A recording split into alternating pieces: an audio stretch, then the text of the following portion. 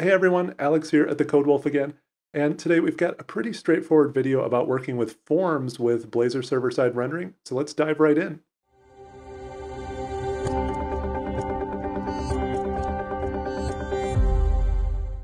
To kick things off, just a quick reminder to please hit subscribe or like to support the video and the channel. It really helps out a lot. All right, so in the browser here, we have two different forms, and I want to showcase multiple forms because that'll get into a few additional concepts that we'll want to look at with server-side rendering. So we have a customer contact and a business contact, and we can see those two forms over on the right here as well. And when we submit either of these, we should get a confirmation code. Now, at the moment, I'm actually using Blazor Server with SignalR circuits to render this form. So if we add that attribute at the top here, this render mode interactive server, that's going to simulate the Blazor Server SignalR circuits we've always had, and then we'll see what happens when we try to render this same form with server-side rendering.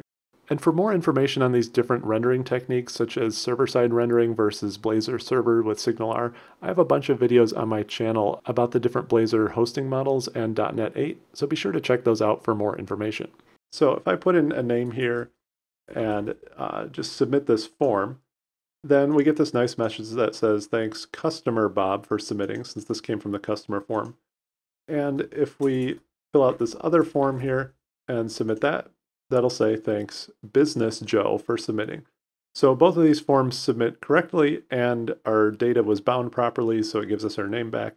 Everything works just fine with these Blazor Server SignalR circuits. Well, let's see what happens when we remove this attribute. So I'll save that, and we'll get our auto hot reload over here, which is nice. So now let's see if I try to submit this same form. And remember, this is just using straight Blazor server-side rendering since we got rid of our SignalR circuit. And you'll see we actually get this error message. So it says, the post request does not specify which form is being submitted. To fix this, ensure form elements have a form name attribute. So let's stop our app and see what we have to do to get this working in Blazor server-side rendering. So the first thing that we need to do is to give our form a name. So when you're working with Blazor server-side rendering, you have to give your forms a name so that the app understands how to bind that info over on the server. So let's just call this customer, since this is a customer form. And then on our business form, we can call this business, of course. And the second thing we have to do, this won't work on its own, is that we actually have to give some more additional information on how to handle the model binding for this. So on our customer info, there's this attribute called supply parameter from form. And in here, we can pass in our matching form name.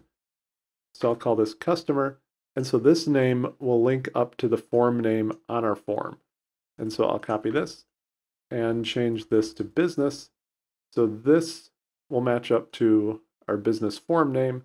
And so each of these two properties will get the respective bindings, and this should work as expected. Now, the reason I'm showing this with two different forms is that by default, this attribute here is actually optional. So if we only had one form, we could just give it a name up here and it'll just bind to this attribute. You still need the attribute here, but it'll bind to this property whether or not you pass in the form name. But because we have two forms, we have to specify this parameter here on our supply parameter from form attribute. So when you have two forms, it's required to put the name both here and on your object. But if you only have one form, it's technically only required on the form and not on the attribute. I think that's really confusing. So my recommendation would be to always just put a form name on both your property that you're binding to and on the form itself. And what's also interesting is that if we run this app, then our existing form will just start working again. That's all we have to do to migrate forms from our Blazor server or WebAssembly setup to Blazor server-side rendering. We just have to add that name. So if we go back here and I fill out this form again, you can see, of course, now it works successfully. We get our message back, and that's all being handled on the server. So if we were to open up our browser tab, and if we look at our network, and we switch to all here, we can see that, yes, that whole response is coming back, and this is a full loop to the server. So there's no WebAssembly or server SignalR circuits going on here. Now, if we test out our business contact form, one interesting thing here is that we do get our success message correctly, but you'll notice it didn't list both success messages like it did with server signal R. And that's because, remember, this page is going all the way back to the server and being rendered and sent back. It's essentially a stateless loop, so it only understands the context of that current loop. When we're using Blazor WebAssembly or server signal R, that's all happening either in the browser or over a circuit, and so it maintains that context of both forms.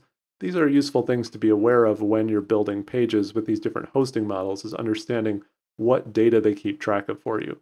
So that's about it. Thanks so much for watching, and please hit subscribe or like to support the channel, and I'll see you next time right here at the Code Wolf.